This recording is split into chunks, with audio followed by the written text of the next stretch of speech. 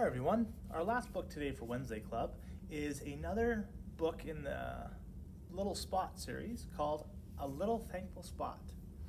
I'm really enjoying these books as they have really great morals and ideas for people, and I think that's pretty great. So we have permission by the author and illustrator Diane Albert to read this book today. It's called A Little Thankful Spot. Hi, my name is Spot, and I'm not just any ordinary spot. I'm a little thankful spot. Do you know that writing down all the things that you are thankful for can actually make you happier? We have been making this thankful list for a while now. Wow, that's a long list. See how long it is? That's a pretty serious list. When you are thankful, you are happy with what you have and experience. You don't compare yourself to others. When you write down all that you are thankful for, it helps you focus on the positive things in your life.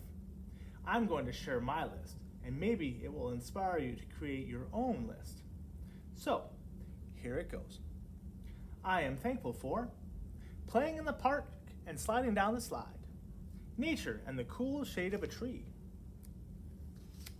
cozy slippers, hats to keep my head warm, sandals to keep my feet cool, rain boots so I can splash in puddles, umbrellas so I can enjoy the rain without getting wet, snowmen in winter and flowers in spring, the nice warm sun, yummy ice pops and ice cream, the refreshing pool on a hot summer day, being able to show sadness so people know when to help, having confidence to try new things, feeling anger so I can become passionate about a cause or to stand up for what's right, feeling anxiety to warn me if I'm about to do something dangerous, being able to love and being able to find my peaceful spot, beautiful rainbows, the earth, planets, moon, and stars, my amazing friends, parties to celebrate something special, delicious cake, colorful balloons, my big happy family. I'm a little respectful spot. I'm a little spot of kindness. I'm a little spot of responsibility. I'm a little spot of courage. I'm a little spot of patience. And I'm a little spot of honesty. Schools for providing a place to learn and play and have fun. Teachers who show kids they can learn anything. Community helpers who keep us safe and well. Libraries for providing a quiet place to read. Books to give people a chance to go on an adventure in their mind. Yeah, it's probably my favorite page. School supplies. Reading because it's great to hear stories. Paper airplanes because I want to see how far they can fly. Music, because I enjoy playing and listening to it. My pet fish, Tommy. Dressing up, because it's fun to pretend.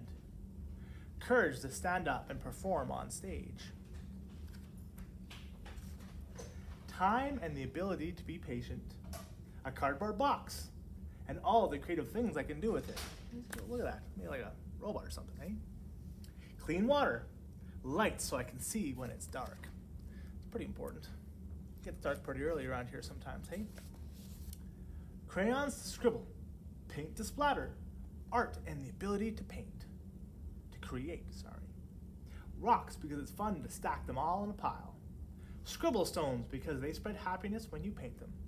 Have you ever been to the Tier Point to see those painted rocks? They are pretty cool. Toothbrushes so my teeth can get cleaned. Nutritious food. Paper to make thankful lists. Tissues to help my nose when it has sniffles. Signs to help us stay safe. Sleep.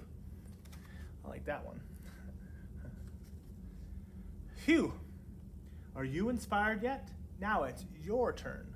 What are you thankful for? Do you think you can write something you are thankful for every day and make a bigger list than me? The end. Thanks, everyone.